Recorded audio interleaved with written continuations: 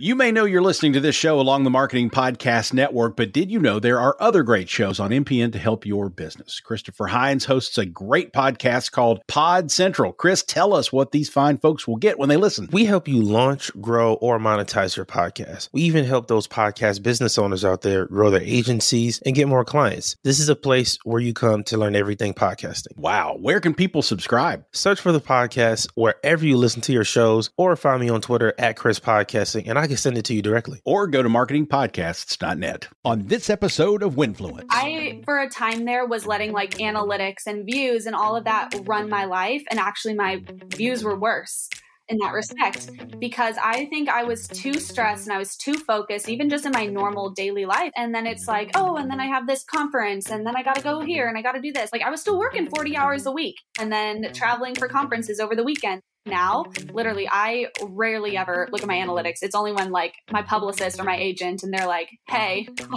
what are your analytics? And I was like, oh yeah, those. There's a difference between being an influencer and actually influencing. I'm Jason Falls, and in this podcast, we explore the people, companies, campaigns, and stories that illustrate that difference. Welcome to Winfluence, the Influence Marketing Podcast.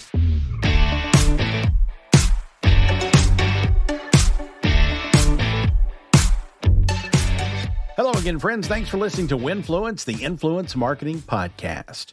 The world of content creators is far more diverse than you think.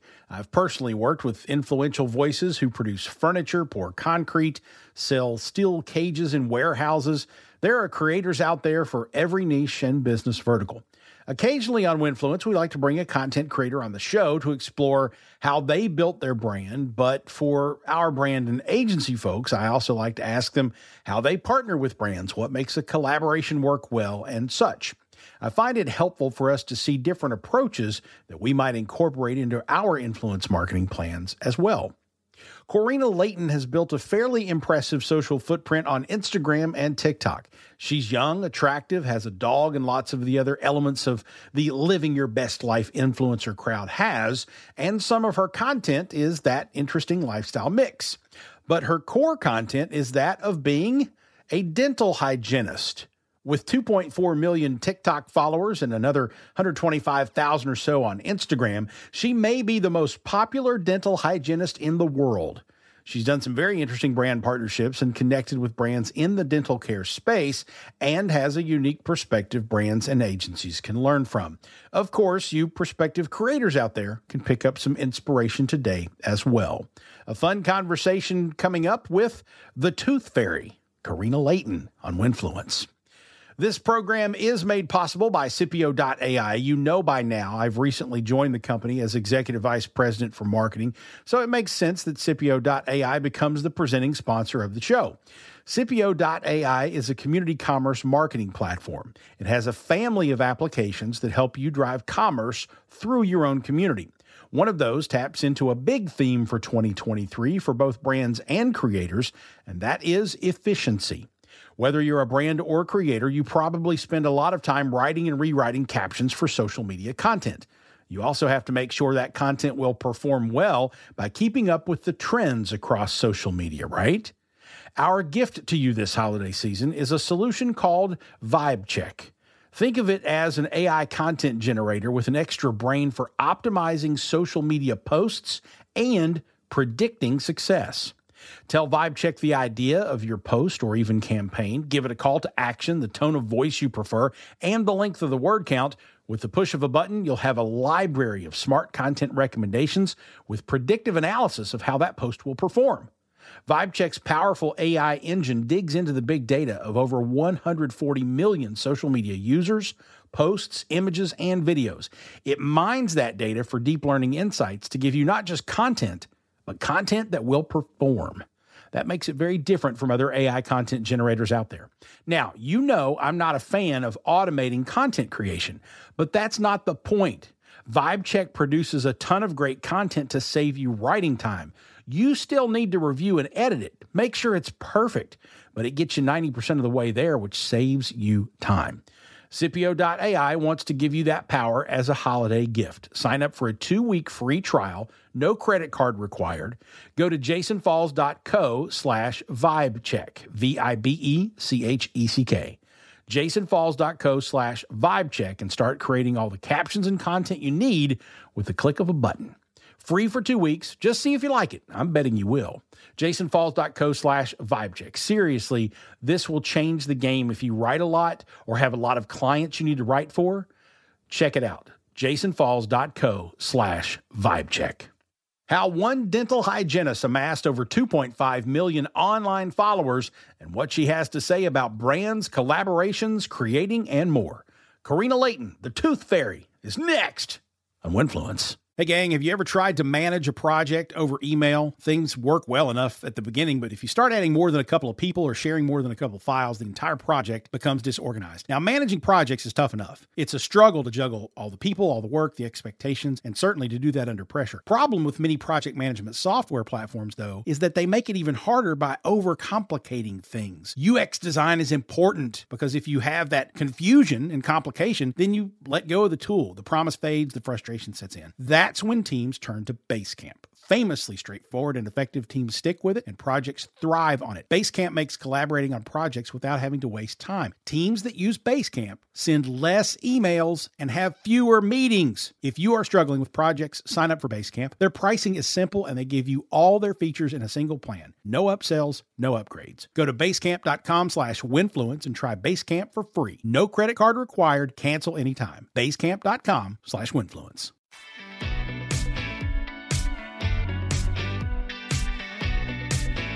Karina, I think the fun irony in your story is that a dental hygienist is probably one of the last people we expect to see social media content coming from. Yet here you are with 2.3 million followers on TikTok, another 115,000 or so on Instagram.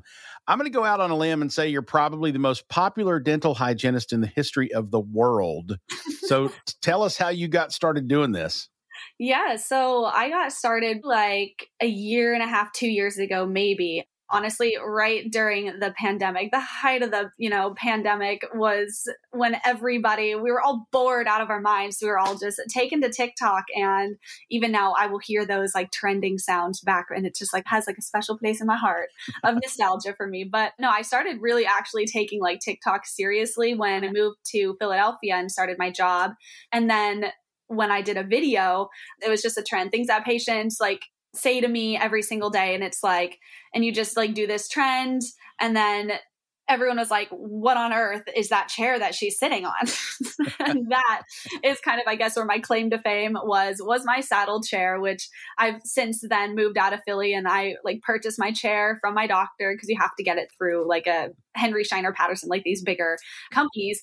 And so I was like, well, I'm taking it with me because I'm not going to go through the hassle of having to try to get it again. And so literally it's like sitting in my room. It's actually like behind me. But yeah, so that I guess is kind of like how it started. And then it's just progressed from there. And I love to educate. That's my main thing, is taking to social media to educate and to be able to kind of just show who I am, and that us dental people, like, I promise we're not out here to hurt you, but everybody thinks that we are. Well, just so you know, my dental hygienist is named Tina, and I call her Tina the Tooth Terrorist. So, poor Tina. It's all friendly, good fun. I like her plenty, but yeah, it's not the most pleasant thing you have to do, but you have to do it. I'm curious, why do you think you've been able to build such a big following? And I don't mean this disrespectfully at all, but when I look at your content, I see a few things. First of all, your main dental hygiene content is unique. There's not a lot of dental hygienists out there creating content that I've found. So you got that going for you. But that's not like a vertical like fashion or beauty that's like overrun with content creators. I also see a Gen Zer, I guess, living her best life. So there's that content that appeals to that age group. I see a good mix of work and life, which is appealing for followers, maybe not as much for brands who are hoping you've got a really concentrated audience of all dental hygiene practitioners. Maybe you mix in your dog, you've got some good food content. There's a lot of variety there, which most people who do this would say is not the best way to build a loyal following. Yeah. Is there something that ties all that together that you attribute your following to, or is it maybe the variety?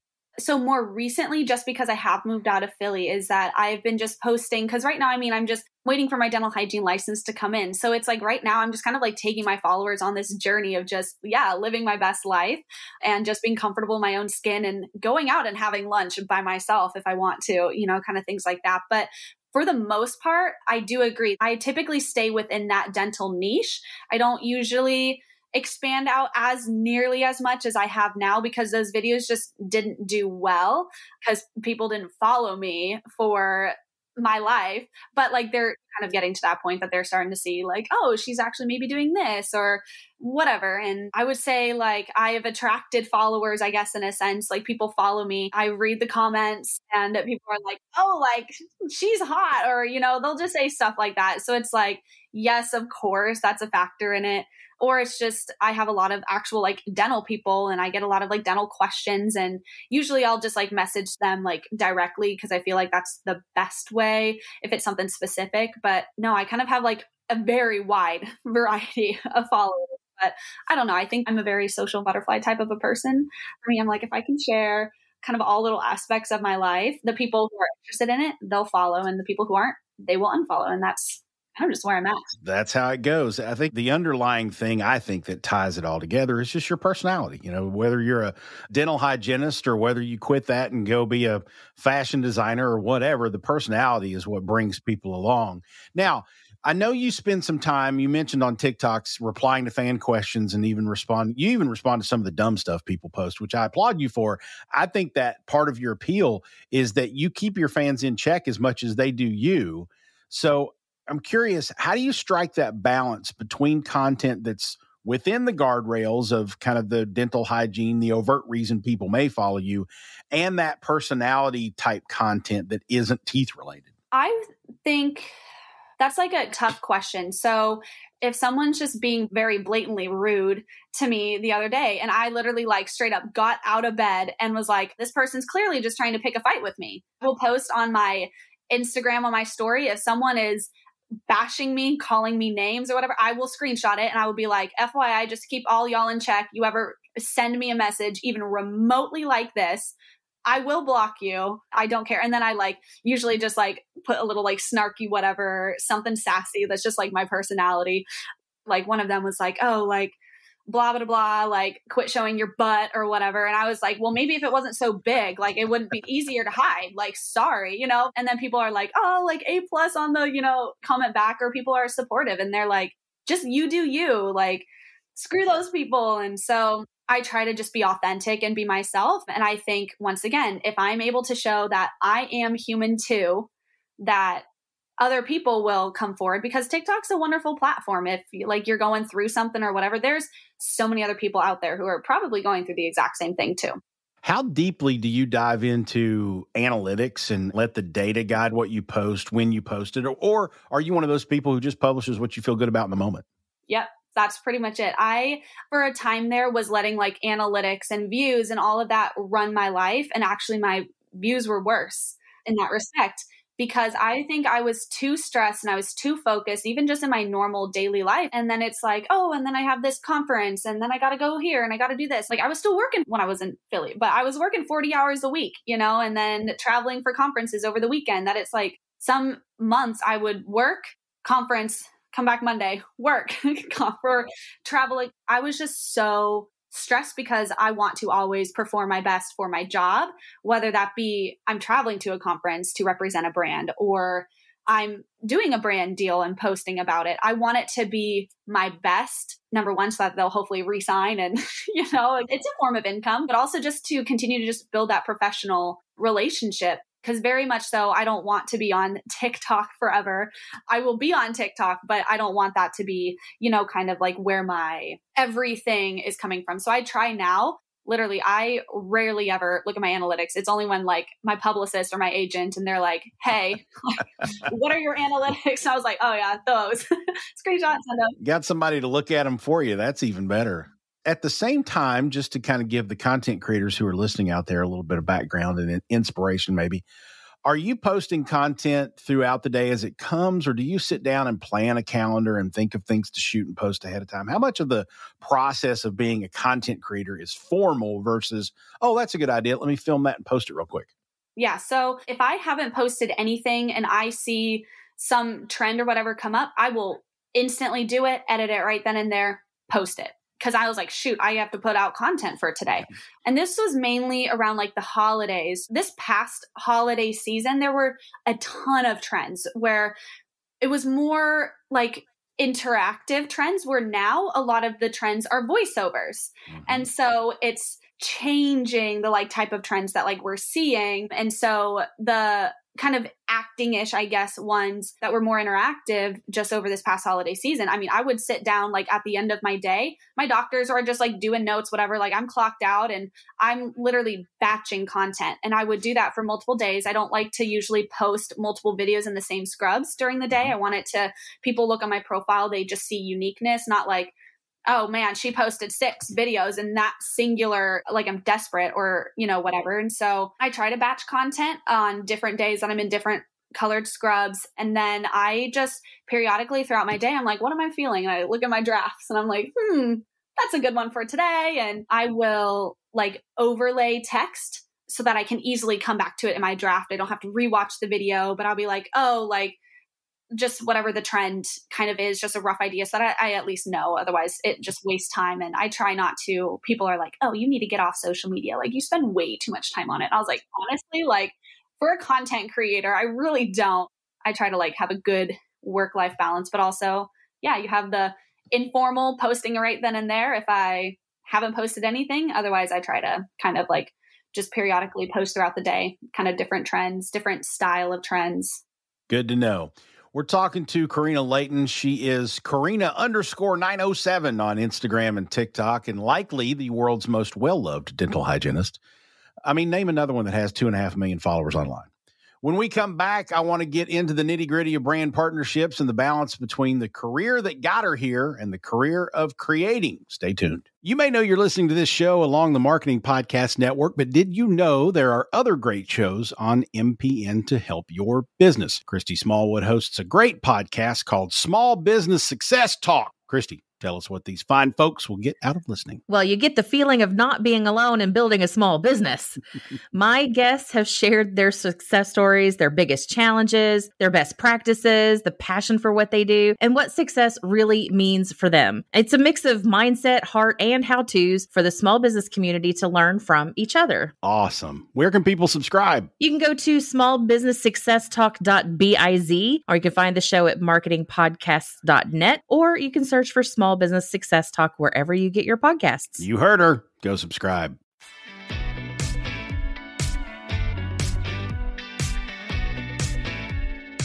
Welcome back to Winfluence, talking to Karina Layton today. She is a TikTok celebrity star person. She just did a virtual teeth cleaning for me during the break, which is much less painful than Tina the Tooth Terrorist I see regularly here in Louisville.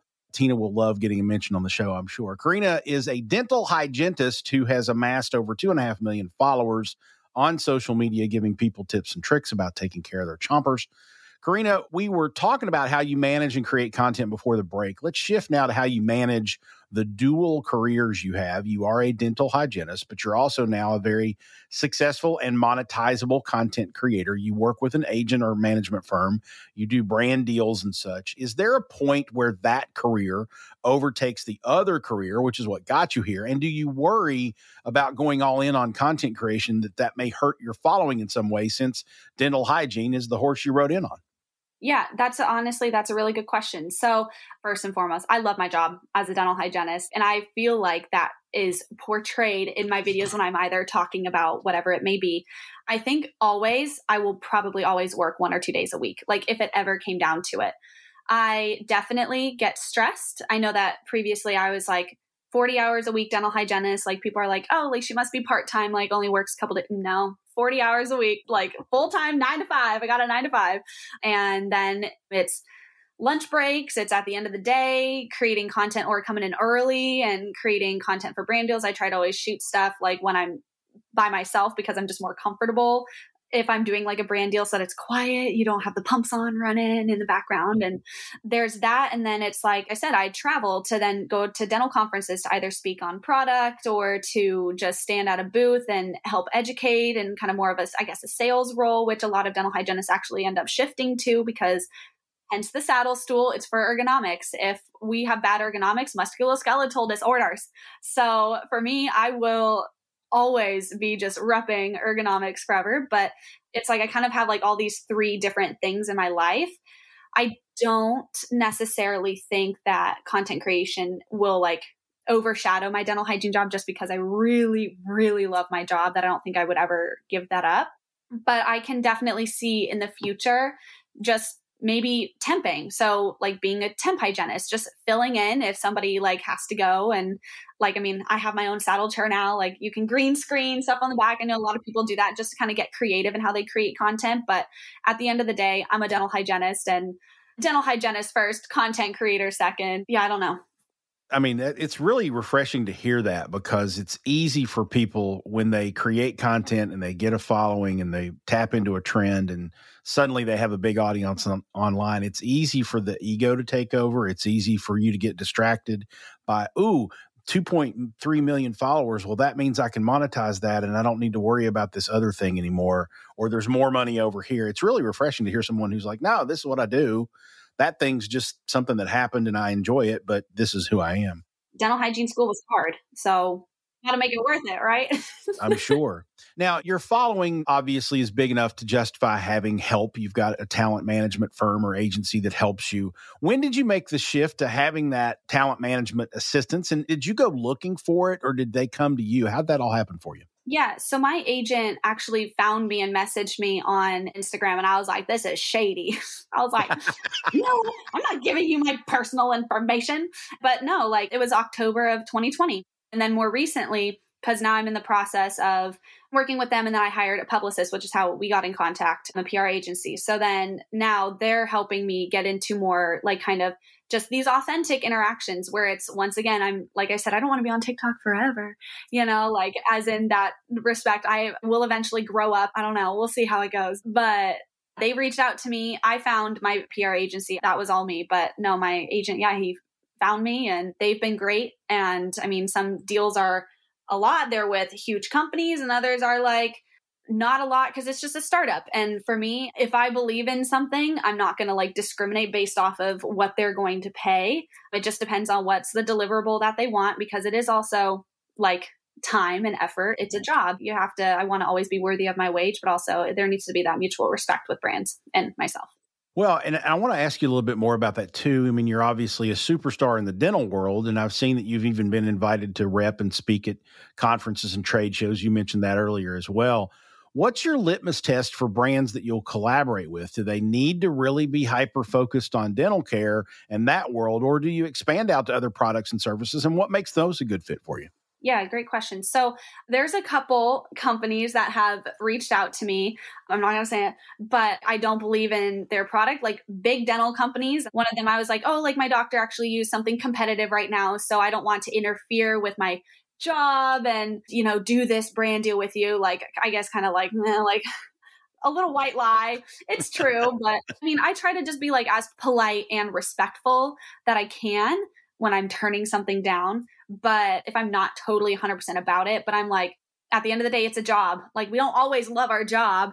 Like, I tell my agent, and I'm like, you double check and make sure that they are okay with a review style, like deliverable in a sense, opposed to, I love this product, you have to go buy it. No.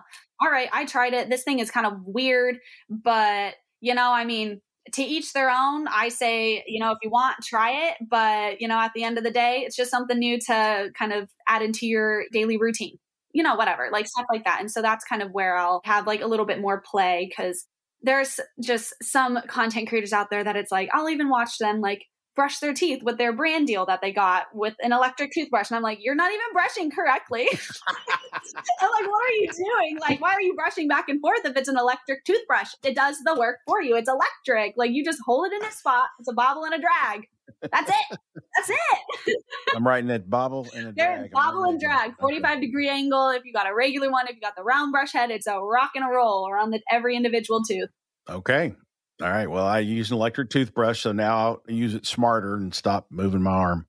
So when you're walking into a collaboration with a brand, do you find that they rely on you to come up with the idea or execution, or are brands bringing more of a perspective of here's what we want you to do approach, and which one works better for you?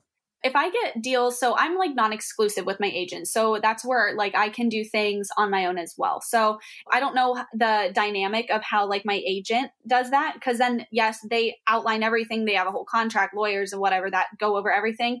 I look at the creative brief that they give, and then they want me to just generate a concept based off of that creative brief. When it comes just to me, what I do is I ask them, I'm like, what are you looking for that you think that I can do for you? That's one of my first questions. I had like a real estate company reach out to me. I was like, how? I turned it down. I asked them, I was like, I don't personally know how I can benefit you. I was like, that's not my niche. I don't want to waste your money. I don't want to waste my time. You know what I mean? Kind of things like that. But I will just ask them, what can I do for you? What are you looking for? If they're like, oh, we want like 4 TikToks and blah, blah, blah, and we can pay you this much. And it's a lot less, you know, than what I would typically charge. And so that's where it's like, then I have a conversation. I was like, all right, well, based off of these deliverables, there's similar videos that I have done. These were kind of how much it was. Once again, just being very respectful, because not every brand will have the budget that these huge companies that are owning everything, you know what I mean, that will have. So it's like, I have to kind of judge based off of like what I charge the brand and things like that. Cause I don't want to just be that person that's like, oh my gosh, like she thinks she's all this. And so then I figure that out and we kind of come to a conclusion. I had one that they were like, we want it. I 100% thought they were catering it to the consumer. And they were like, oh no, like we want to cater to the dental professional, which is a totally different shift in like all type of deals that I've had. And I was like, okay. And so I drafted up a brand new concept. I got on the phone with their person who's in charge of like the kind of like the sciencey sales behind it, so that I would know a little bit more. I've used the product, but I guess I didn't know nearly as much as I thought that I knew about it. And so that also kind of helps. I love getting deals on things that I already use, because then I can really back it if I like it. But so I shifted all entirely the style of content. They approve it. I send a draft with like one round of like revisions usually. And then they're like, okay, you're good to post whenever during the times that you think are best to post. So it's not like I'm going to post at like 2 a.m. in the morning. Well, again, very refreshing to hear, because a lot of creators will just say, okay, I'll take the brief and I'll figure it out. They don't ask questions. They don't try to learn more about the product. And that obviously comes out in the quality of the engagement and surfaces in the metrics too. It's just not as good. So good for you. Well, Karina, thank you so much for sharing your ideas and insights with us. I know the brands and agencies listening appreciate that. Certainly the content creators out there have been taking some notes today too. I really appreciate you sharing all that with us. Where can people find you on the interwebs if they want to follow, connect, or collaborate? On the interwebs, I am on Instagram and TikTok, and that is Karina, Corina _907, which is the Alaska area code, which is where I'm from. All right, sweet. Now I got to go floss. As you should. As you should.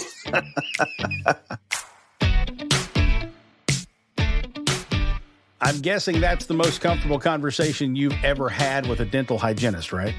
Great stuff there from Karina. Thanks to her for coming on the show. Links to all of her channels, TikTok, Instagram, and more are on our show notes page at jasonfalls.co/Karina Layton. Also, if you're ever looking for a past episode, you can just type in jasonfalls.co and the name of the guest to get there. So that should work in most cases. Again, this episode is jasonfalls.co/Karina Layton. You can also go to jasonfalls.com, click on articles, and find it there. Don't forget to completely change the way you produce social media content for the better. Get Vibe Check from Cipio.ai. 2-week free trial, no credit card required. It all awaits you at jasonfalls.co/vibecheck.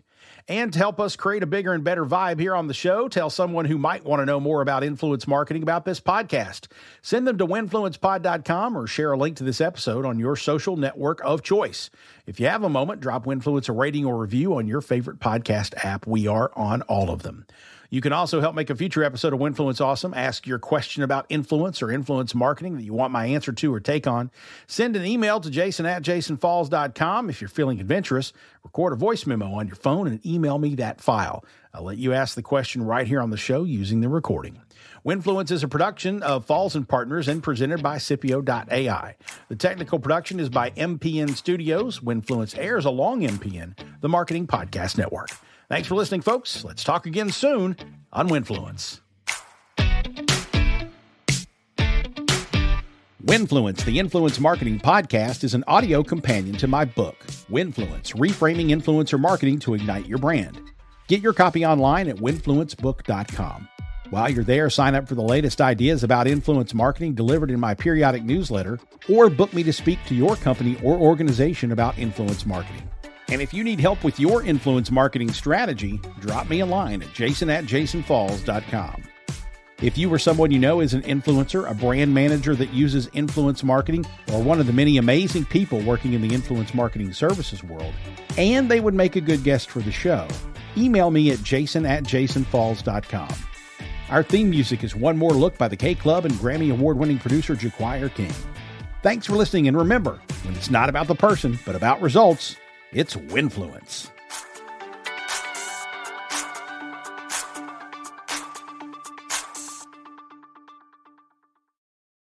You may know you're listening to this show along the Marketing Podcast Network, but did you know there are other great shows on MPN to help your business? Colin Jeffries and Eric Reed host a great podcast called the Rethink Marketing Podcast. Colin, tell us what these fine folks will get out of listening. Well, Jason, on the Rethink Marketing Podcast, we unpack the myths, misconceptions, and flat-out lies of marketing and sales. Our listeners tell us that we help bring different perspectives to common business growth, wisdom, and advice. That's great. Where can people subscribe? They can subscribe at rethinkmarketingpodcast.com or listen on their favorite podcast platform, including marketingpodcasts.net. You heard him. Go subscribe. This podcast is heard along the Marketing Podcast Network. For more great marketing podcasts, visit marketingpodcasts.net.